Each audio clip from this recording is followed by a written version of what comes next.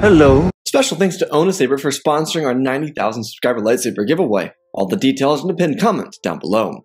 Our story begins inside of the Jedi Council chambers. The Jedi Council, for the most part, was apologizing to Ahsoka for their actions. Most of the council was there, but there were a couple members who weren't, simply due to them being off-world.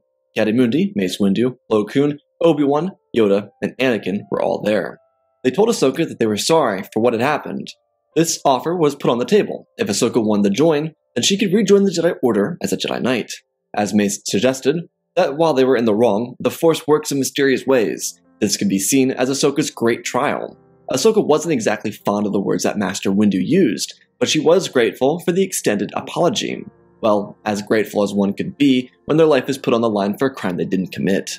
Anakin stood before Ahsoka as he told her that the Council was asking her back into the Order. He paused and told her that he was asking her back. He held in his hand the Padawan braid that was stripped from her when she was removed from the Jedi Order a few days before.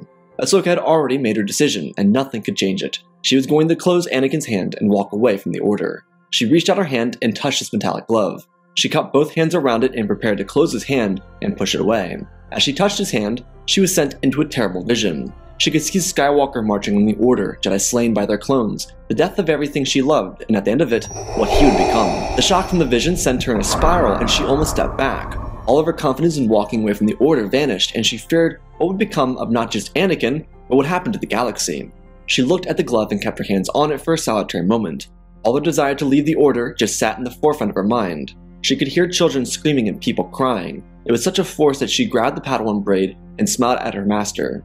Anakin was worried for a second that she might not accept it, but he was relieved that she had. Master Yoda stepped forward and congratulated her on becoming a Jedi Knight. He then asked her to kneel. His lightsaber ignited, and he placed it at one of the end of her shoulders, and said the ceremonial words to her. As they were being said, a tear slipped from her eye, and drowned on the floor beneath her. When she rose, she quickly wiped it away and thanked the Council for their kindness, before bowing and scurrying away from the chambers. Anakin found this weird, but he didn't have time to catch up with her as she entered the elevator that descended into the temple.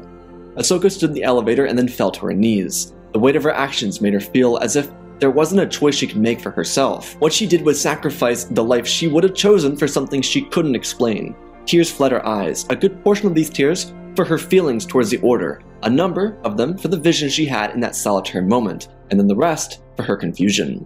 There was a twist in her stomach, and she used the wall to climb up to her feet and hold herself up. Her knees buckled and her legs wobbled as the doors opened, and she made her way for her room.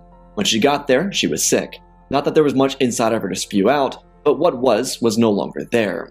She looked at her room. It had been wrapped up, for the most part. All of her personal belongings were gone. The mats, the sheets, they were all different. There was nothing of hers inside the room anymore. Of course, someone would be along to bring back what was all of hers. Ahsoka walked over to a stand and placed her braid on top of it before falling down on the bed and weeping.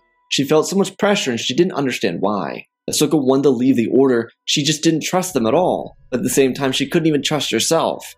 That moment inside of the Council chambers had her so unbelievably vulnerable, and she made the decision that a Jedi would make. She was more Jedi than she even initially realized, but it ate away at her.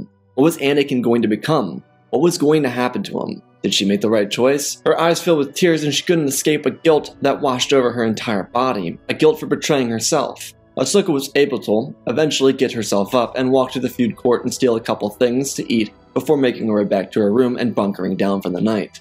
Ahsoka didn't talk to anyone, but she was praised for her courage in the face of adversity. She just didn't understand. How could she? She was 16 and alone inside of the Jedi Order. 16 and accused of committing a crime that she wouldn't dare think of, let alone doing. 16 and a warrior, not a peacekeeper. How much of a travesty. At the center of all of that, she was there, alone, not knowing for an instant of who she was. Maybe she would find herself, but there was no guaranteeing that she would. Throwing her life to the Order and a code that she no longer believed in made her skin crawl and her heart break more. In the coming days, Ahsoka would find the ability within herself to interact with others, though the first person she went to was Master Plo Koon. She actually caught up with him right before he was about to leave, and continue his campaign on Cato Demodia. Skywalker and Ahsoka started it, and he was supposed to finish it. Also, it turned out that the 501st would soon be dispatched to Ringo Vinda to assist Masters Tip Lee and Tip Lar in their assault against the Separatists. When she caught Plo, she told him that she felt directionless. Plo understood. He was once her age, long ago.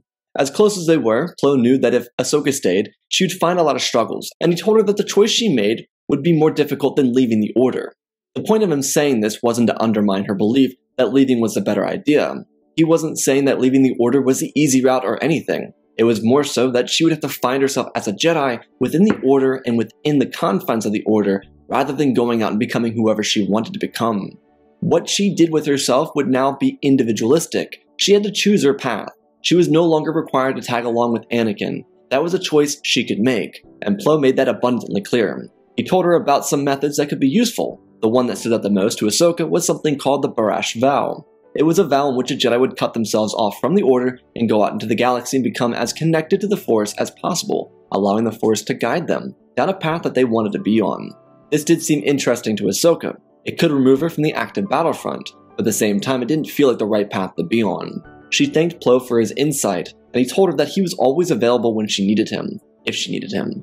She thanked him before he departed for the battlefront at Kid Modia. Ahsoka realized that there was much more that she wanted to say and even ask about, but she didn't get to because she was trying to get out her first initial thoughts, which were struggles of staying in the Order. She thought that perhaps she could get some answers from her former master.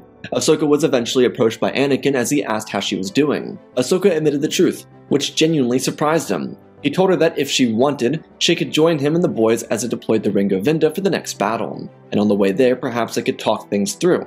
She agreed and went with him. When she went back to her room to get ready, all of her personal items had been returned and placed in the places they were before they were taken away. It brought a smile to her face to see some of the items again. She grabbed her Jedi weapons and left. Inside of the Venator, she and Anakin picked up right where they left off. She didn't feel like it was right to mention the vision to Anakin. She didn't want Anakin to feel like he was responsible for forcing her to do something she didn't want to do. She did tell him that she didn't want to be a Jedi anymore and almost left the Order, but she felt called to stay. Without knowledge of the vision, Anakin could only say so much to her about his thoughts and his ideas around her training, and the personal betterment of herself, of course. Ahsoka was appreciative, but she still felt like she wasn't getting any sort of direction. Anakin was a great teacher and all, and he gave her some great insight, but the point she was looking for continued to evade her. When they arrived at Ringo Vinda, her questions still needed answering, and she was back to being a warrior. On the bright side, she was at least prepared for this, and as a Jedi Knight, she was respected as more than just a student. Not that she wouldn't have been respected to begin with. As the siege began, Ahsoka felt that the war could genuinely come to an end soon. Maybe her disenchantment with the Jedi would cease once the war came to an end. Perhaps the war would end and the Jedi would go back to being peacekeepers. Of course, these thoughts of grandeur were drowned out by the death of Jedi Master Tiplar at the hands of Clone Trooper Tup. It was quite traumatic, because Ahsoka was standing right next to her, but she moved away at the last second. Not because of Tup, but because she was just trying to get some sort of advantage on the battlefront. The shot shocked everyone, and Fives was able to apprehend Tup. With Ahsoka on the front lines, the flank that Tiplar was at didn't crumble, so the Jedi were able to lead the rest of the assault. Anakin ordered Fives to deal with Tup until they finished everything. Fives took Tup away, and when the battle was over, Kix joined him to see what was going on. With Skywalker, Tipley, Ahsoka, Captain Rex, and Commander Doom, their assault was effective. Not to mention Skywalker's brutal murder of the Spider King himself. Ahsoka didn't see the events that led up to it, but she happened by the room when Anakin had thrown his blade through Chench's chest. It reminded her of the vision she saw inside the council chambers, and it frightened her. There was always signs of darkness of this throughout the Clone Wars. Without the vision, it never scared her. Now it did. Ahsoka would be the first Jedi to be where Tup was, at the back of the front lines. The medics had cleared up all the wounded, and they were now collectively trying to see what happened with Tup. He just kept repeating the same phrases or words. Good soldiers follow orders. That was the one he was repeating until he saw Ahsoka, and then he muttered out the word Jedi. He launched himself forward, and Ahsoka used the Force to stop him. He was sedated by Kix, and the Jedi decided that he should be sent to Kamino. Ahsoka both told Tip, Lee, and Anakin that she would like to accompany Tup, Fives, and Rex to Kamino. Anakin nodded his head, reminding her that she didn't need permission to do that. She was a Jedi Knight. But he appreciated her for asking. Ahsoka smiled and joined the other 3 clones as they left for Kamino. While on Kamino, Tup would be taken in for examination, and Rex would redirect himself out to Ringo Vinda. Turns out there was a counter-assault. With Admiral Trench dead, it didn't really matter, though there was also a benefit to the death of the Spider King. Because he died, he couldn't reveal the details of Tup's betrayal to Dooku, which inevitably had a chain reaction across the entire Sith clan. While Nala and the rest of the top Kaminoan officials knew about the inhibitor chips, there wasn't any direct message from Dooku about the issue, and he was pretty adamant that he didn't want them contacting him. Though it's not like Nala or anyone else knew. Ahsoka and Fives came in with Tup like any other battlefield injury. There was absolutely no reason to believe that it would be something to do with the inhibitor chip. So without Dooku knowing or the Kaminoans being aware that there was a faulty inhibitor chip, it went completely under the radar. The treatment for Tup would lead Fives to removing his own inhibitor chip, especially when Toph died after his own was taken out of him. He told Fives about the nightmares being over. Ahsoka wasn't in the room for most of this. She was spending a lot of time with the Jedi Master from her home world, Shaak Ti. Ahsoka felt like she could open up to Shaak Ti about everything, and so she did. Shaak Ti didn't really acknowledge the whole Anakin vision thing because she believed the bigger issue sat within Ahsoka. For what Shaak Ti could tell is that there was some serious doubt within Ahsoka of who she was, and Shaak Ti believed that the key to all this would be for Ahsoka to go within herself instead of searching around her. Ahsoka didn't understand. So Shaak Ti brought her to a secluded area of the facility. She told Ahsoka to reach out, feel into the Force. Ahsoka listened and she felt out. Shaak Ti began speaking to Ahsoka in a soothing but silent way. It was as if Shaak Ti was speaking through the Force rather than her mouth. She told Ahsoka to focus on her heart, not her mind, reminding Ahsoka that the mind can often dilute what the truth is. Ahsoka focused, her breathing slowed, and then she flew through the Force. Shaak Ti continued, telling Ahsoka to then focus outwards, not from her mind, but from her heart. She told her that if she followed her heart, then she could get what she wanted, and then she could pursue it.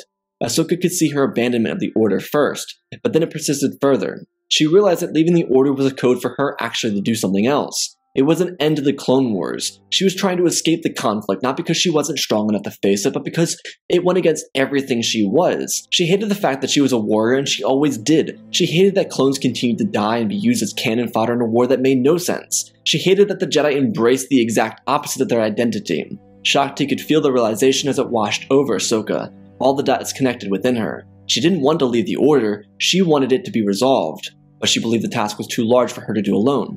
Ahsoka's eyes watered and she opened her eyes. She turned to Shaak Ti, who placed her hand on Ahsoka's shoulders and spoke softly to her.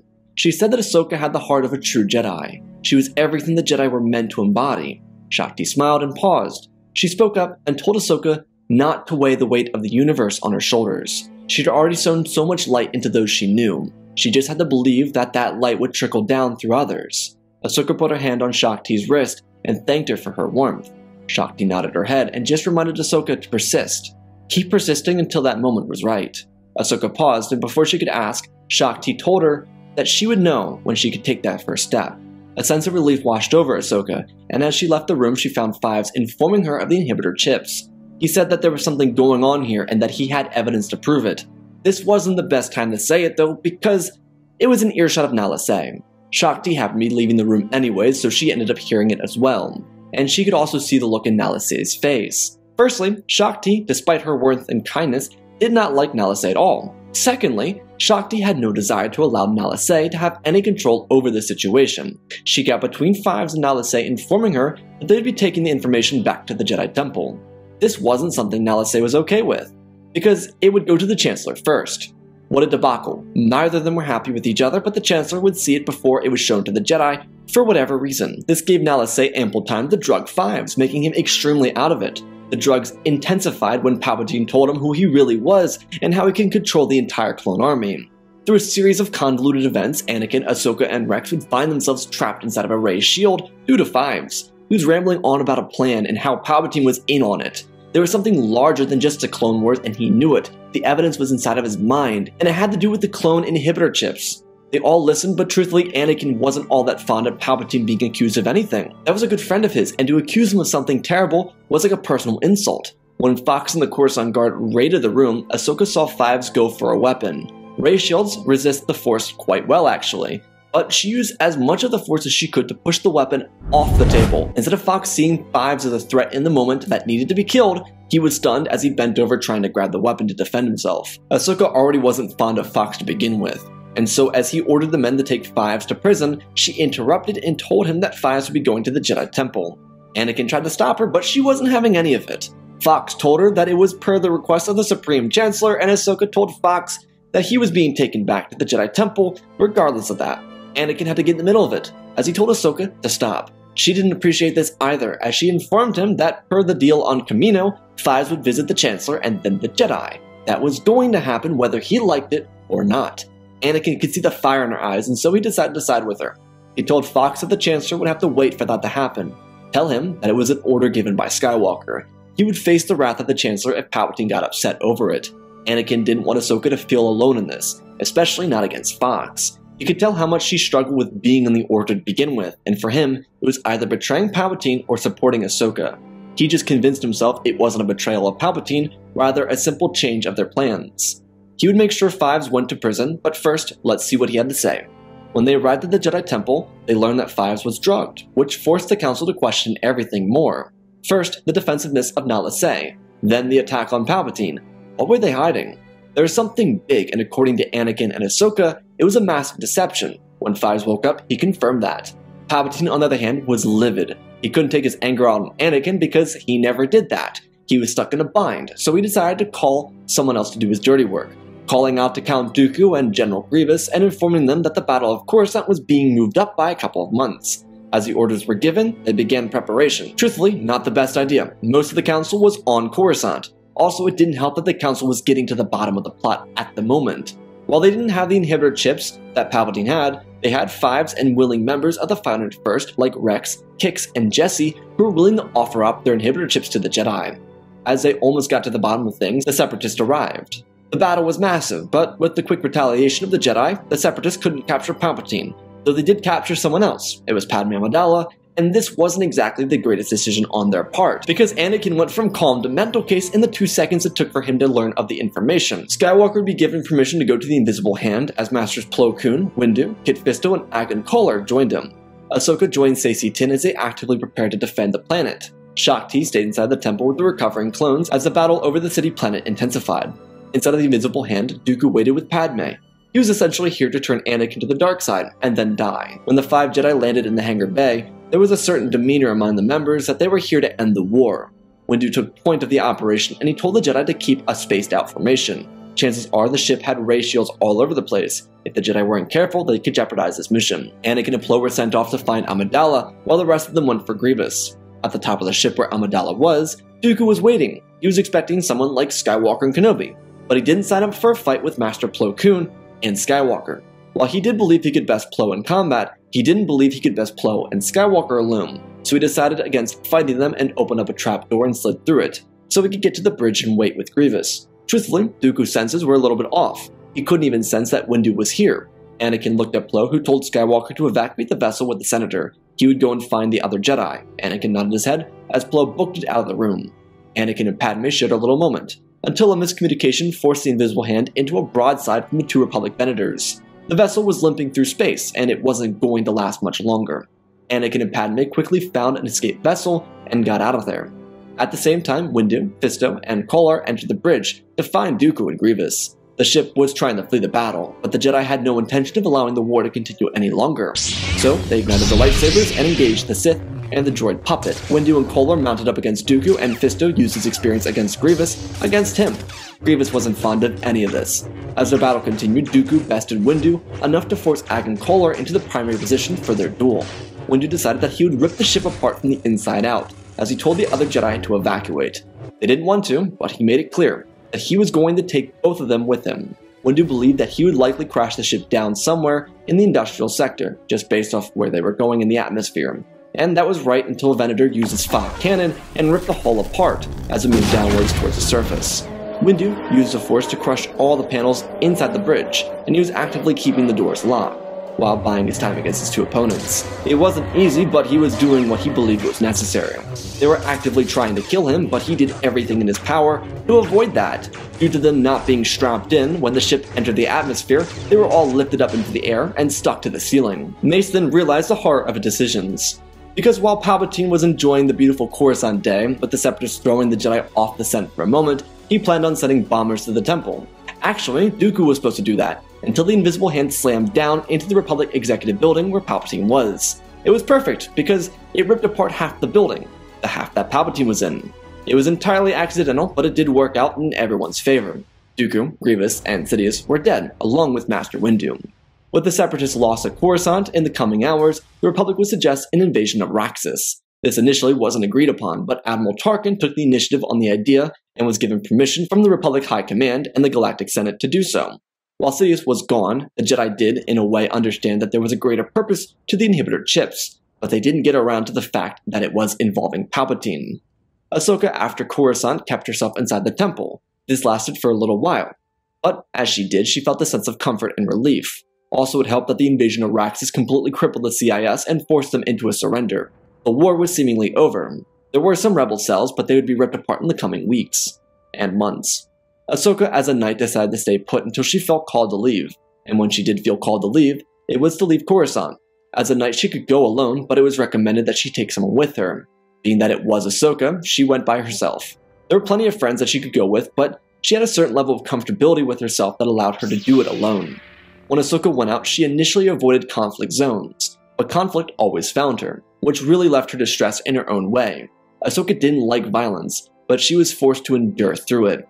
None of these missions would include a run-in with Mandalorians. They tried reaching out to the Republic, but no one recognized their legitimacy anymore. Had it been Satine? Definitely. She was a real leader, and the people of a civilized galaxy adored her, mostly due to her resilience. With her killed off by her own people, no one could care about what happened to Mandalore. Many people inside the Republic hoped that Mandalore would eat itself alive, because they seemed to be a curse. They couldn't live with peace, so they destroyed the only foundational society they ever had. They threw away everything for nothing, and no one respected them. Maul knew this would happen, so he made fools of those who turned against him, and the Crimson Dawn ripped apart the structure of the society.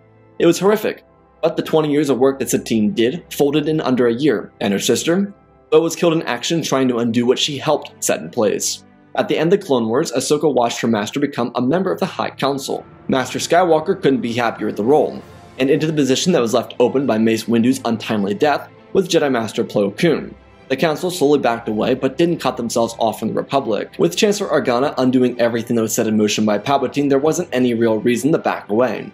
Actually, it had Yoda and the Council believing they should be more oversight of the Jedi in the Republic, and because Bail was so close with a number of Jedi, he actually supported the notion. Anakin at the end of the war had twins, but decided against leaving the Order, and he found it within himself to find peace with the Order. It was hard, but a great deal of it had to do with finally being welcomed into the High Council as a Jedi Master. It's something he always wanted, and he finally had it. Padme was alright with this, especially since she and Anakin were doing especially well with the secrecy thing. The end of the war only made it easier for them to continue the ruse. For Ahsoka, her life began as she decided that she wanted to delve further into the ancient Jedi teachings. She remembered Professor Hyang, and she went to him for some information. He gave her a list of planets to go to and told her what she would find at each of those planets. Ahsoka found that piece that Shakti told her about, and she loved it. Ahsoka's next few years would be of journey, excitement, and adventure. All the things that Jedi weren't supposed to crave. But the irony of it is that she didn't crave it, it just found her. Anakin enjoyed watching a student enjoy the life that she had in front of her, because Ahsoka was always visibly happy. He was so glad that she decided to stay with the Order because he knew that she could find something she longed for so badly. When Ahsoka was finally 20 years old, she returned to the Jedi Temple for the first time in what felt like forever. It was close to around 3 years since she last set foot inside the temple. Anakin and her met on a couple missions outside of Coruscant, but Ahsoka was following a trail. She was doing investigative work. While she initially went out to learn about the Jedi and understand who the Jedi were, and even their actual code, she ended up learning about something else. It was when she was on Jedha that she learned about it. There was spice dealers that had a very large influence on unsupported sectors around the galaxy. While Jedha was under Republic jurisdiction, it didn't have any representation, and it barely got any funding. It was just simply in a sweet spot, where it was within the range of the Republic, but not within their care. It sucked for the people, but the main point being that there was a criminal empire that had a lot of influence out here. Ahsoka took the information she learned on Jedha back to Coruscant, where she found that this organization was on a much larger level. Upon her return to the temple, she told Tara Sanube about it, and he expressed that it happened. Typically, these little criminal empires would pop up, be really big, and then just disappear. It happened a bunch, but this was a post-war galaxy, and Ahsoka wasn't exactly confident with the belief that it would just disappear under its own foolishness or whatever. She thought that it had the ability to go on longer than most of those other organizations. Tara told her that he made sure someone looked into it on Coruscant, but he didn't promise her anything. She thanked him for his time and carried along with her day. Since she was inside the temple, she was visited by Grandmaster Yoda. He told her that he was proud of the progress she had made. This was of course in relation to what Shakti told Ahsoka years prior. Yoda was very aware of it, and he did try and keep knowledge on as many members as he could. It wasn't easy, but he was a Grand Master, and he believed it was his responsibility. Anyways, since she was here, he told her that if she wanted, there was a youngling who would love the opportunity to be her student. Ahsoka turned her head in a questioning way. She was surprised. She hadn't been here for so long. Well, it turns out there was actually a particular student who held herself back a couple of years because she wanted to be Ahsoka's Padawan. Ahsoka was shocked to hear this, but as it turns out, Katuni took a liking to Ahsoka and told her masters that she would wait 3 years to see if Ahsoka wanted to be her master. It was in the middle of year 2, and she was still holding out hope. Ahsoka was kind of flushed because she didn't want Katuni to waste her time as a youngling forever, but she also didn't want to push this investigation on hold. Ahsoka told Master Yoda that if Katuni became her student, she was going to go back out with her on her investigations. Yoda smiled with a little twist of his head, calling her Master Tano and reminding her that as a master she could do whatever she wanted. Ahsoka's jaw dropped. Did he seriously just do that? Yoda left Ahsoka to her thoughts, and while it seemed like too much to put on her, she believed that maybe everything does happen through the Force. It reminded her of what Windu said after her trial. Perhaps he was right. As Ahsoka was regathering herself together, she had another visitor. Of course, it had to be him. It was Sky Guy, and he looked a little sassier than usual. He walked in and called her Master Snips. She rolled her eyes so hard she got dizzy. She questioned his seriousness, and he told her that if she was going forward with it, then she'd have a very happy student. Ahsoka sighed. Maybe she would. Ahsoka also shook her head. Yeah, she would have a very excited Padawan, wouldn't she? She had already made the decision to go forward with it, so that's what she did. When Ahsoka went to the youngling area, she found 15-year-old Katuni. She was giddy with excitement, and when Ahsoka came into the room, Ahsoka couldn't help but smile, as she told Katuni that she was her master. The young Jedi nearly jumped through the ceiling. She was so excited. She told Ahsoka that she was so ready for this as she got into a proper stance. Ahsoka bowed, as did Katuni, and Ahsoka waited on Katuni. She told her that her first mission would be outside the Jedi Temple. Not for nothing, Katuni was really excited because she was kind of stuck in here for those last 2.5 years that she was waiting. When they entered their Jedi T6 shuttle, Ahsoka asked Katuni why she decided to wait for so long, and she told her master that she just felt a bond. She didn't want to miss out on it. Ahsoka laughed and then told her that she was missing out a couple years of doing anything else. Katuni leaned back in her seat and said that she knew. Ahsoka loved the attitude, so she told Katuni to strap in. The T6 lifted up and blasted away. Katuni asked where they were going, and Ahsoka told her student that they were continuing an investigation, though they were going to be heading towards the Outer Rim for a change. When the ship was in hyperspace, they spent time getting to know each other, and Ahsoka even asked about what form Katuni would like to use and learn. Ahsoka also apologized for the lack of formality in anything, but Katuni didn't care. She got the teacher she wanted, and that's all that mattered to her. The training would go well, but there were some things that Katuni was missing. It'd be alright though, they could work on it. Before they got to the Outer Rim world that they were trying to get to, they stopped off at a local station. Since Bail Organa became Chancellor and allowed more Jedi oversight into the Republic, there was a pop-up of Republic facilities across the Outer Rim. They took time to build, but they were funded by the corporations who fought against the Republic during the war. Yeah, see, these corporations owned a ton of money for what they did, so essentially they were being forced to undergo the repercussions of trying to take over the galaxy. The Starlight Beacon project was reinstated around the Outer Rim, which was how the Republic was pushing itself back out there. The only issue was the clones. Not that they were bad or in trouble, it's just after the war they realized that they were part of a plan to die. The documents surrounding the inhibitor chips were leaked. Long story short, the clones rebelled on Kamino and executed the Kaminoans. They then demanded that they have their inhibitor chips removed and be allowed to be free. The Republic used a good number of credits that were owned by the banking clans and then gave them to the clones for saving the galaxy.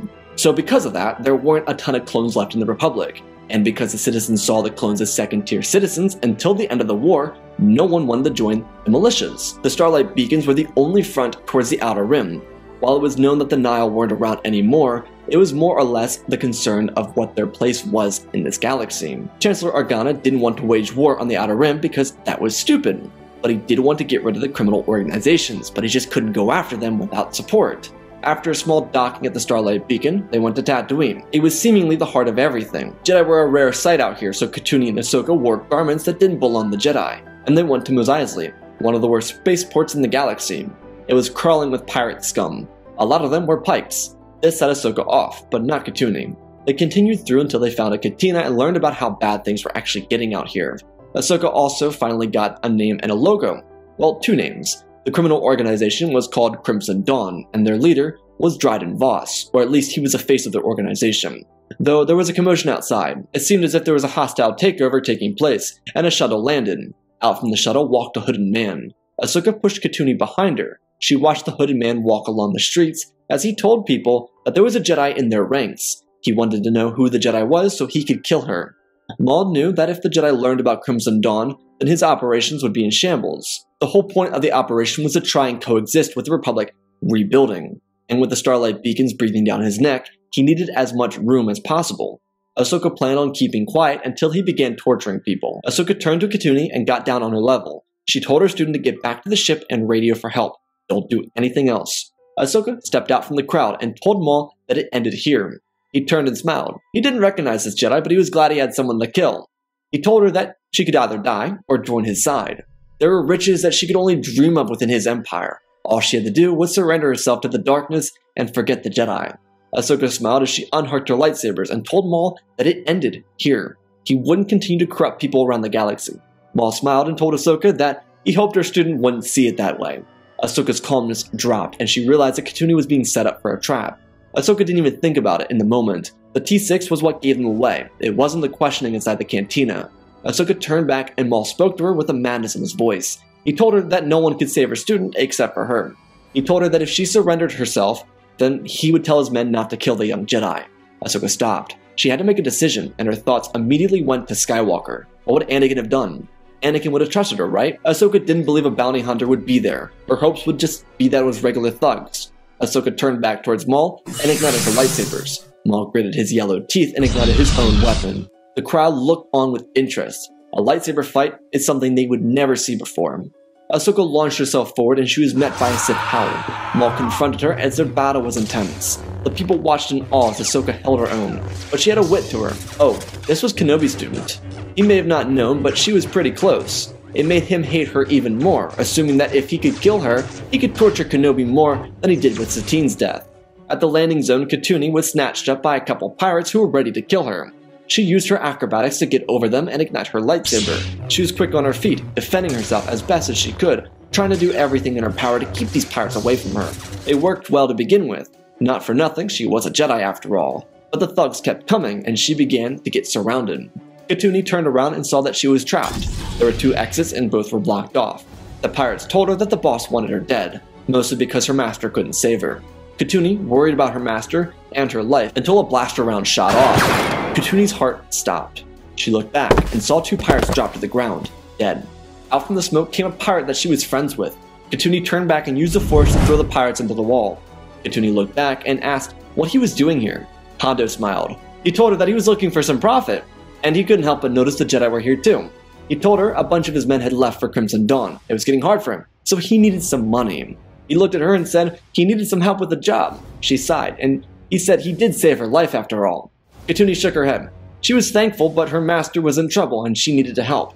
Hondo told Katuni that it wasn't a big deal. He could wait for her to send the message or whatever she had to do, so yeah, okay, whatever. She sent the message and then went to help Hondo with his little mission. Ahsoka, on the other hand, caught her breath. She hoped that her student was alright. She couldn't tell what happened. The force was clouded and it was mostly due to Maul's stench. He threw herself at her again. Seeing that she had since staggered, Ahsoka was quick to keep her balanced as she perfectly parried Maul, cutting through his lightsaber. He stumbled back and looked up. The twin suns blinded him as Ahsoka leapt through the air. Her blades dropped down and crushed through his skin, dropping him to the ground. The crowd went silent. The people who supported Maul were in shock. Ahsoka looked up and took a deep breath. Maul laid his head back in the sand and died in a short moment, almost like he was calling out for Mother Talzin to save him. She didn't, and he died like a rat in the desert. Ahsoka turned and quickly ran for the ship. This was troubling. Katuni wasn't there. But all the guards were knocked out, so what happened? When Ahsoka called out her student's name, Katuni came running around the corner and ran up to her master, telling her that she was so worried. Ahsoka asked where she was, and Katuni said that she was kinda held up. Ahsoka asked what that meant, until she heard a familiar laugh around the corner. He was holding a couple briefcases, and he was smiling cheek to cheek. He thanked Katuni and wished her well as he waved goodbye and vanished out the door. Ahsoka looked down at Katuni with a little confused look. She sheepishly smiled before telling Ahsoka that reinforcements were coming. Ahsoka was glad to hear that, as the 2 of them made their way for the T6 and took off. Before they arrived at the Starlight Beacon, Ahsoka relayed the information to the Council about what happened on Tatooine. Maul was dead, but his criminal empire was still a threat. The Council explained that they would relay the information to the Republic in hopes that something would happen on a larger scale. Luckily, it didn't need to. The Republic fleet that was called for by Katuni blockaded Crimson Dawn and Tatooine. It would eventually lead to a confrontation that would invoke the public's interest in the Outer Rim. The reason is, a number of pirate fleets attacked. A Venator was destroyed, and the Republic was hellbent on revenge. Ahsoka, on the other hand, would continue her teachings for Katuni, especially the ones that involved not interacting with pirates called Hondo. The young Jedi excelled exponentially with Ahsoka, and their bond formed. For a first mission, they wouldn't see anything as intense, being that Ahsoka technically ended the rule of the Sith. The Jedi were prideful in Ahsoka. She had done great service for the galaxy. In the coming years, Katuni would rise to the rank of Jedi Knight, and Ahsoka became a Jedi Master, just like Anakin. While Anakin had a large incentive to leave the Order, he never would. He loved it too much, just as he loved his happy family.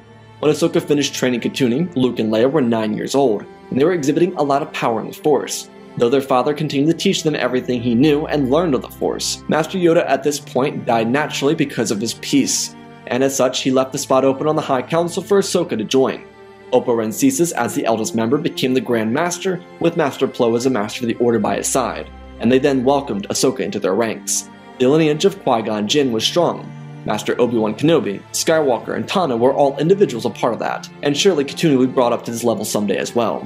Ahsoka and Obi-Wan by this point were well aware of Anakin's family, and they did support it. However, they also encouraged a revolutionary change within the Jedi Order, which was the expansion of it.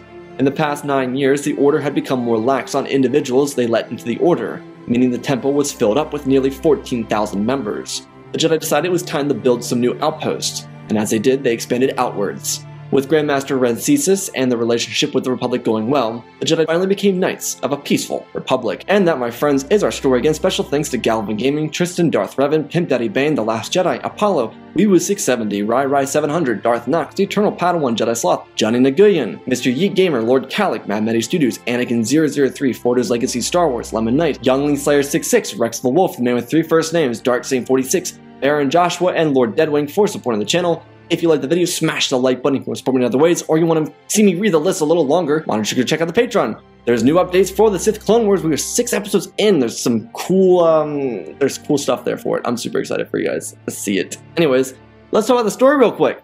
So this is a little bit longer, but I felt like this needed to be a little longer. The main point I wanted to get to was Ahsoka's journey as a Jedi further than Revenge of the Sith, and that was kind of why there's like an extra 10-15 minutes to this, because I wanted her journey to feel completed. I wanted there to be some satisfaction to it. I wanted it to be more than just bringing balance to the Force or just getting rid of Palpatine or whatnot. And so I felt like the Battle of Coruscant being rushed forward was kind of an integral part, but the big thing that I wanted to do here was Ahsoka finding herself as a Jedi rather than finding herself outside the Jedi. And I believe that it would be harder for her to find herself as a Jedi, and that's something that I wanted the theme to be throughout the video, where she's consistently searching for a way to find herself, and she's challenging these other masters to give her an insight on how to find herself. And I think Shakti would probably be the best one to do that, because they're both from the same species. They probably understand each other a little bit better, and I think that dynamic worked really well in this video.